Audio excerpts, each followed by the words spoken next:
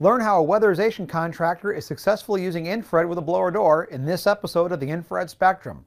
First, here's the latest from ITC. Interested in attending any one of our public infrared training and certification classes? You'll find a complete calendar online at infraredtraining.com/schedule. We've got a variety of dates set at convenient locations across the US and Canada. And for our fellow thermographers based in Europe, the Middle East, and Africa, check out irtraining.eu for the latest schedule, as well as information on how to register. For an energy audit, nothing beats using infrared with a blower door. Combining these two technologies allows you to easily pinpoint air leakage sites you're not going to catch with the naked eye.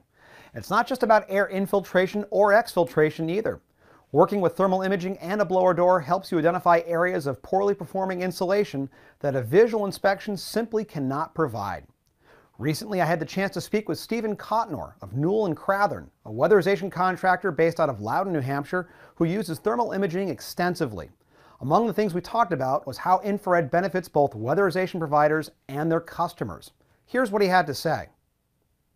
So our company is a weatherization company, an energy audit company. What we do is we come in and we diagnose homes to see if they're energy efficient or not. If they're not energy efficient, what we do is have the energy auditor go through, come up with a work scope that fits for the customer, and see what they might want to do with the work.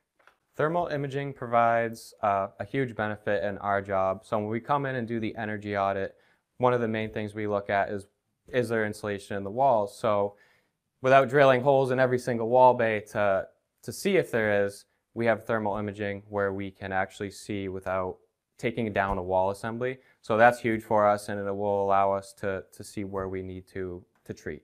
The purpose of the blower door is to see how much air infiltration you have measured in cubic feet per minute, and as well as how much heat loss you're having. It's all combined together. So it just gives us a number and a good start point, and then we do a post blower door test to see how the work improved that number. It's really unique to use an infrared camera with the blower door. It gives you a more exaggerated effect, and it really allows us to pinpoint where we need to air seal and where we need to stop air infiltration. Our customers are customers through New Hampshire Saves program. We do a lot of work with them. What that is, it's a program that allows people who are using too much fuel, not energy efficient homes, it allows them to apply for this program, and the utility will actually cover half the cost of the work, up to $4,000. So that's a big part of our customer base. We also do private audits and private jobs, not through the utility company. We do a little bit of commercial as well. Yeah, thermal imaging has changed our approach dramatically. Without thermal imaging, it'd be very difficult to tell where we need to treat. We wouldn't really be able to see certain spots that the thermal camera allows us to see.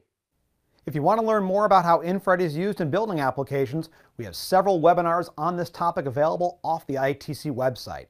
Head to infraredtraining.com/webinars to browse a list of these and other titles. All are free and available on demand for viewing at any time. And for the latest information, be sure to get social with ITC. Follow us on Twitter, Facebook, YouTube, Instagram, and LinkedIn for industry news, special training offers, valuable tips, and a whole lot more. You've got questions about training or ready to get certified? We've got a number of special offers that run throughout the year. To hear what those are and check availability, call us at the number below or email ITC at info@infraredtraining.com. Thanks for watching, and we'll see you online again soon.